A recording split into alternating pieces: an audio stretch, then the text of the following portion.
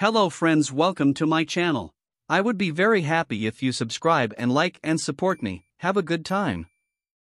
The Samsung Galaxy S23 series will be the first big global release of a major smartphone line in 2023, and as such, all eyes are focused on these phones.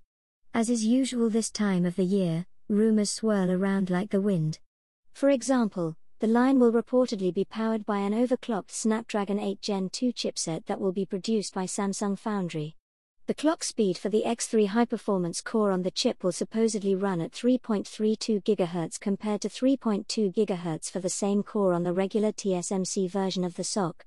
The primary camera on the back of the Galaxy S23 Ultra has been the subject of many rumors about a 200MP image sensor, different from the 200MP sensor Sammy makes for the Motorola Edge 30 Ultra and the Xiaomi 12T.